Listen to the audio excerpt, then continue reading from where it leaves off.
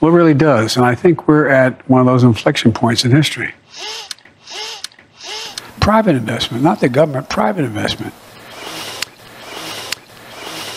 Ew. And I ask that you join me now in a moment of silence for all those in uniform and out of uniform, military and civilian, who have given the last full measure of devotion.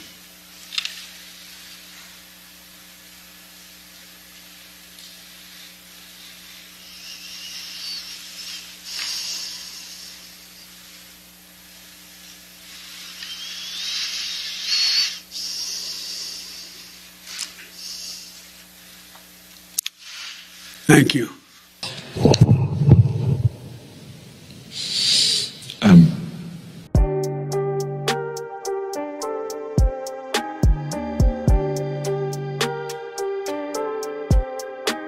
First called them at the very first day of the negotiations. I said, please stay at the table as long as you can to try to work this out.